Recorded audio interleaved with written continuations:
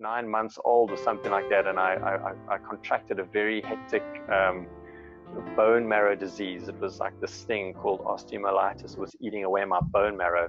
And at that time, like, not too many people had ever even heard of this disease before. So they had a tough time treating it because they didn't know what it was and they didn't know how to cure it.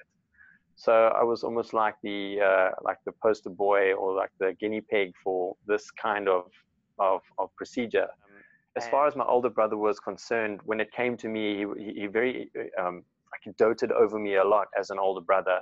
He was always concerned about me, and later on in life, he actually became my biggest fan, actually. So there was no like, oh, he got that or I got that or anything like that. He was always very much concerned about me, and you know, he always wanted the best for me. So whenever I play or compete, or whenever I'm on TV or whatever the case may be, he's always there, you know, and he's always in the front row, and he's always been anything other than the quintessential big brother, sort of holding his little brother and pulling him along. And because we never really got the respect, you know, sometimes from behind the bar, you would give it almost as good as you got it, you know. And I'll read you a million training manuals that say that the customer is always right, and you know, it doesn't matter what they say, you know, you got to do this and that and whatever. And I never ever approached bartending in that way. You know, I always thought, look, I'm a pro at what I do. In fact, you know, I'm probably more learned at what I do than